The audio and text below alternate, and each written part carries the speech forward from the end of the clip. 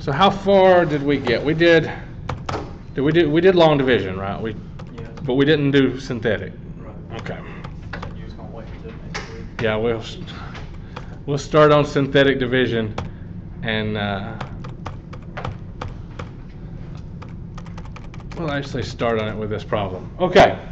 So synthetic division is just a way of doing long division without having to write everything out, basically. We're not going to write out all of the variables, all the exponents and everything. It's just a concise, more clean way of doing long division. Okay? And the way we do that is we think about writing, and we talked about, I don't know if we explained that when we divide, the thing that we're dividing into is called the dividend. The thing that's being divided by is the divisor.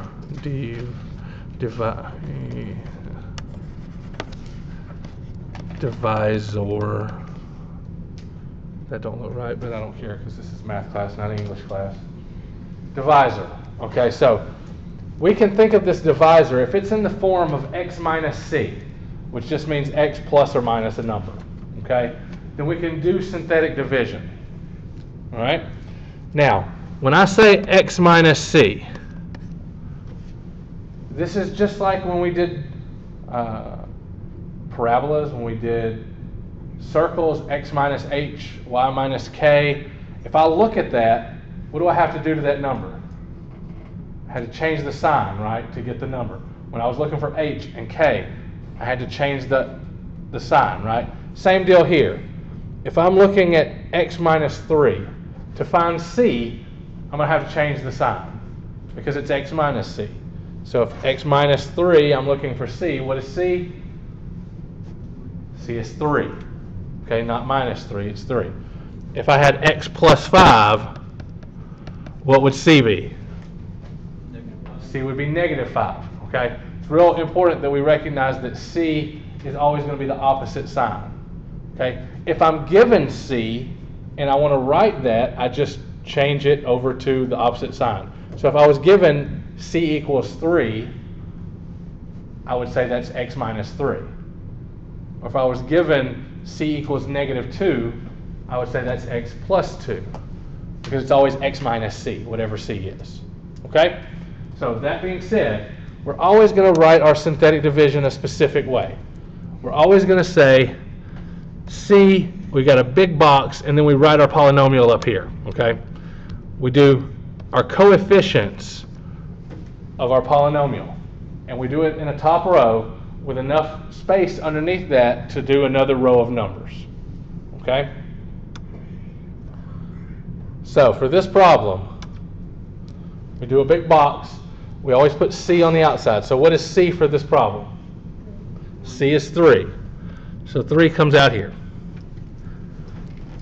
And we put inside of our box the coefficients of our descending order polynomial. What are our descending order coefficients? 2, negative 3, negative 11, and 7. Okay? Now, if you ever happen to be missing terms, in terms of like you've got x cubed, x squared, x to the first, and then the constant. If you were missing, say, an x squared, you would still have to represent, just like we did with long division, you put that 0 in there as the coefficient for that term. You always have to have every possible degree represented. Okay? We'll see that in just a second when we do the next problem. So to do synthetic division, step 1 is to bring down the first coefficient. So we just bring that 2 down and put it underneath the box. Step 2 is to bounce and multiply. What I mean by that is, with C, I bounce the 3 times the 2 and multiply it and put it as the next number. So 3 times 2 gives me 6. Okay? So you see, this is really similar to what we did with our long division, where we multiplied the top by the divisor and went to the bottom. But now we're doing it bottom and going up. Okay? Step 3 is to add down. So we come down, and what's negative 3 plus 6? 3. Okay?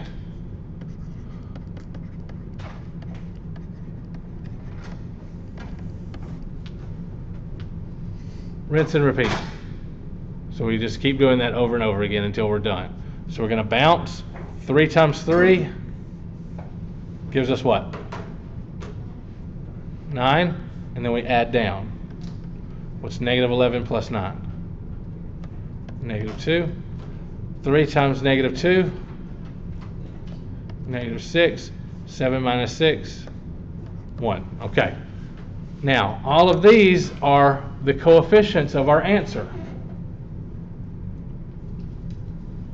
The question is, well, okay, it's coefficients to what? Well, if our dividend was degree 3, our answer will always be 1 less degree. Okay? So if we started with a degree 3 polynomial, our answer will be a degree 2 polynomial. So our answer is always 1 degree less than the dividend. Okay? So since our dividend was x cubed, this is going to be 2x squared. This is a positive 3, so plus 3x minus 2. And then this last number is the remainder. So how did we handle the remainder before? With long division? We just did 1 over the divisor, right? 1 over the divisor is x minus 3. So just like with long division, you put the remainder over the divisor. And if you've got your notes from last week, you'll see we already did this problem. This was the problem we did long division. It's the same answer. Which, God help us, it better be the same answer. I hate to do 2 problems different ways and get 2 different answers. I did that earlier today in a trig class, and I got 2 different answers, and it was because I wrote the formula down wrong, but it was my fault. It wasn't math's fault. Wait, I know you probably just said this. Mhm. The last one, whenever it's like 1 over x minus 3, Mm-hmm. you just plug back in what you, like the original divisor. Yes, it's always the remainder over the divisor. Mm-hmm. Little note. Put remainder over divisor. And if it's positive, you'll add it. If it's negative, you'll subtract it. Okay? Any questions on that problem? We'll do another one and see how it works when we're missing a term.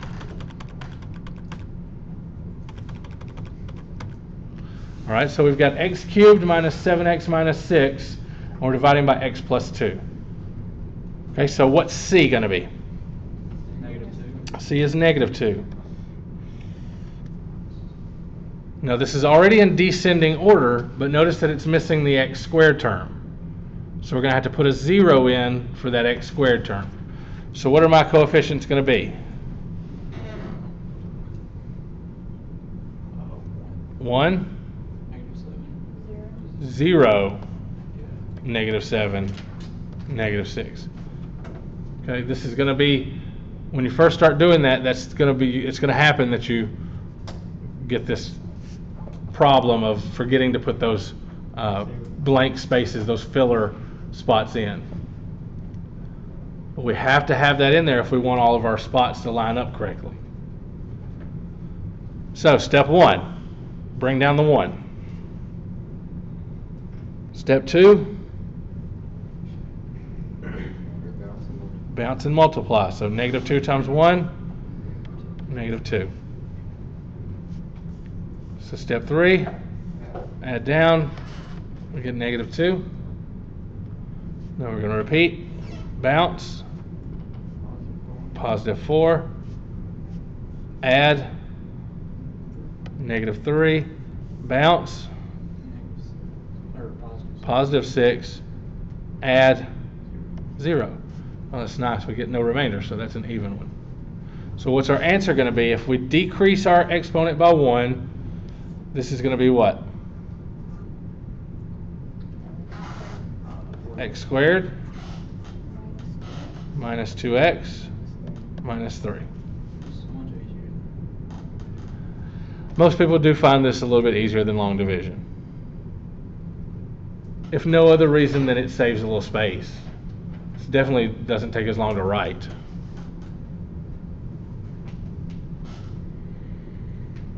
But the issue with this is we really have to have x plus 2, or x minus 3. You got to have x. Whereas with long division, you don't. Long division, I can have 5x minus 7. And I can do it. It's a little bit more challenging, but I can do it. With this, I can do it with 5x minus 7 too. I just have to solve for c, which is going to wind up being a fraction. Okay? So we can only do this whenever it's x plus or minus 1. You said that. Yes. Well, you can do it. Like I said, you can do it with a fraction, but you want to see what it looks like? Okay. Fair enough.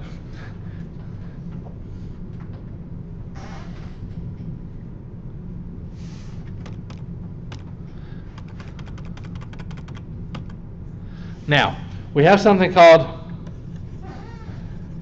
the remainder theorem, which says that if we have a polynomial function and you divide it by x minus c, then whatever the remainder is, that's what you would get if you plugged c into the original equation. Okay? So, in this equation, I divided this function by x plus 2, right? C was -2. That means my remainder, which is 0, is what would happen if I plugged -2 into my function.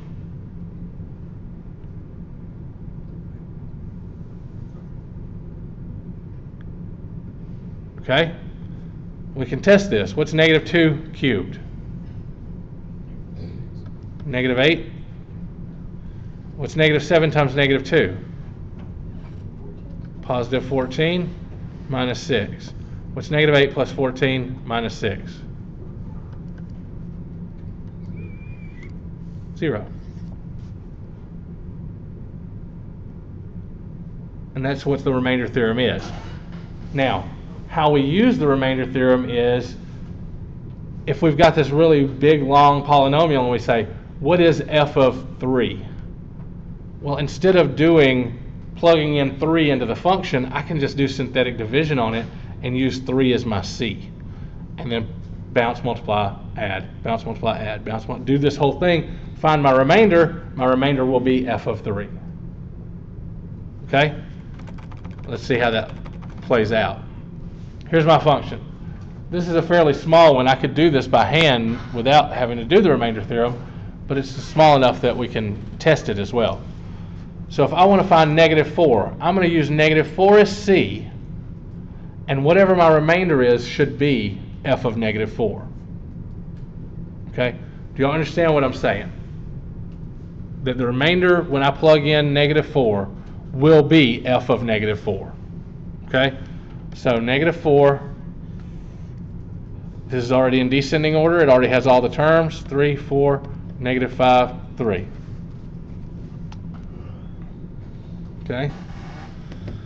So we do bring down, multiply.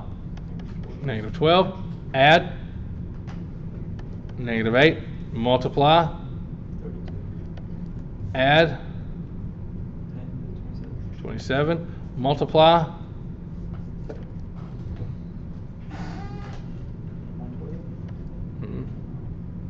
108, and then add -105.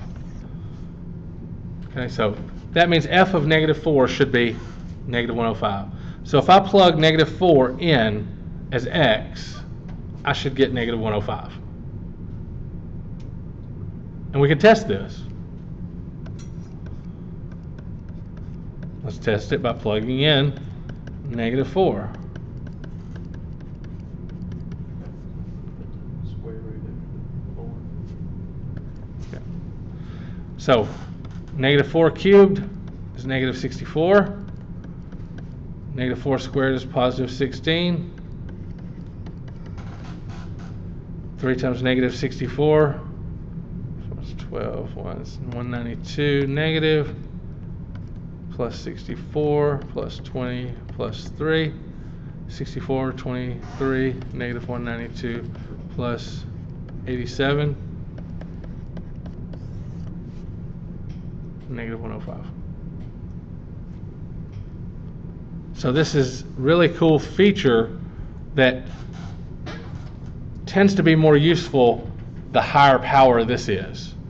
The longer this polynomial is, the harder it becomes to plug in a value and get a number without a calculator, of course. I mean, if you've got a calculator, who cares? I'll just do it all day. But by hand, it tends to be easier to do synthetic division. Okay? Any questions about the remainder theorem and how to use it? It's pretty straightforward. All right, the last thing that we're going to do, unfortunately today, because after this we're going to have to go, because I have a meeting to go to, and I'm sorry for that. And we'll do the variation on Tuesday. Factor theorem. Do what? Yes. Although I'll open up the test to be taken whenever you want to take it next week. Let's do them first. But it won't be due till actually the 2nd. You can take it anytime up through Friday. Just remember that the testing center closes at 11 on Friday, so I mean you'd have to be there by 10 o'clock to take it. So most people would probably take it by Thursday. Okay.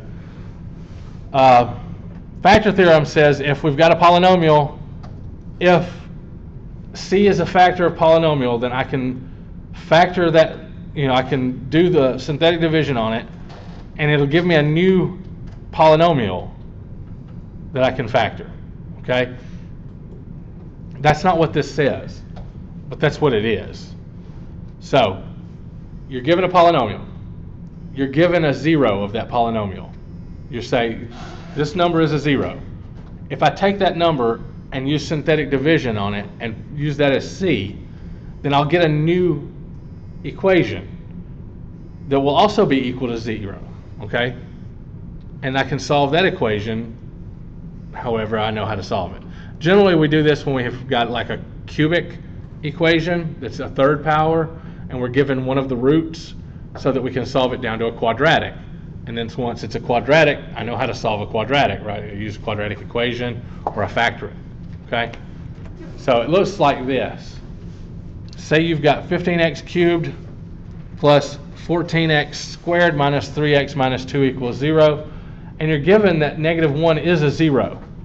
That means negative 1 is a root.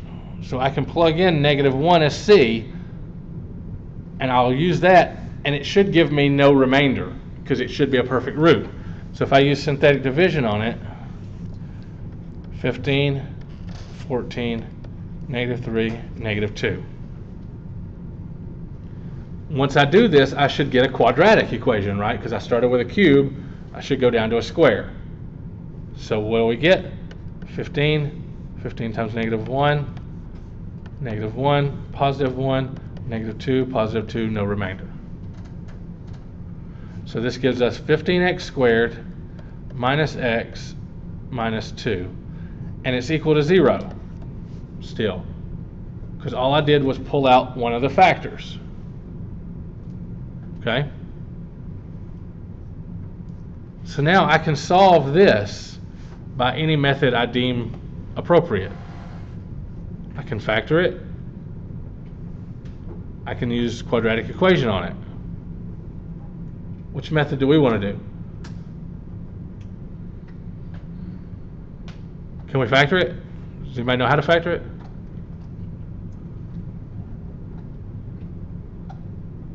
Can we use sorcery? Something? Who here remembers how to factor? Luckily, I'll be doing a series of factoring videos tomorrow and posting them in Blackboard, okay? So I'm going to do factoring videos on basic factoring when you have no leading term, factoring videos on AC method and amazing method for those who know how to do amazing, AC for those who don't, factoring by grouping, which will be in AC method, and difference of squares, difference in sum of cubes. So I'll have videos up for all of those hopefully by tomorrow evening, okay? So we'll need a refresher. Everybody needs a refresher on factoring. Everyone always needs a refresher on factoring, so we'll get that up. Here, we can do AC method on it if we want to, but remember, what always works? Quadratic formula always works. Regardless of whether you can factor or not, quadratic formula always works. So let's do quadratic formula on it, because I know that works. So what is the quadratic formula? What now? No, that's Pythagorean theorem. B negative B plus or minus square root of B squared plus 4AC. Minus. Very close.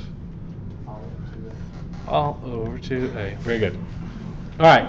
So, what is A? 15. What is B? And what is C? Negative 2.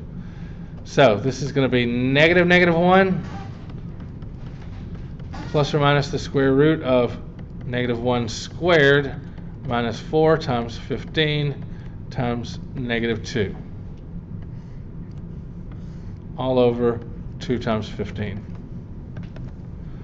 So 1 plus or minus the square root of 1 plus 120 over 30. So that gives us 1 plus or minus square root of 121 over 30, which is 1 plus or minus 11 over 30. If I'm going too fast, slow me down. So 1 plus 11 gives us 12 over 30. 1 minus 11 gives us negative 10 over 30.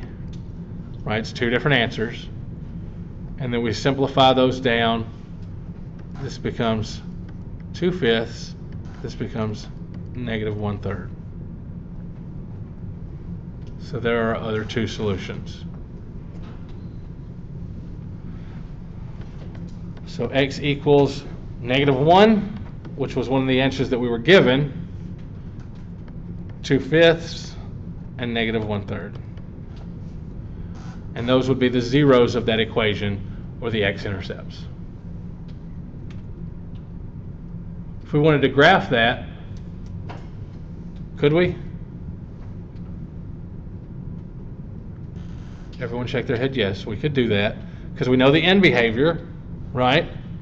It's cubic, it's positive, so it's falling to the left, rising to the right. We've got 3 x-intercepts, so we should be able to cross, because they all have a multiplicity of 1. So they're odd multiplicity, it's crossing at all of those places. So we should be able to get an educated sketch of this one. Okay? Yes, ma'am. No, not in this section.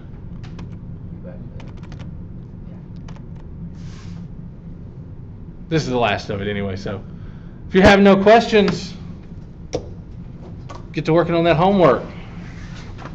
All right? And we will see y'all on Tuesday to start on variation. And when we get done, variation won't take us just a few minutes, and then we'll do review for the test. Okay?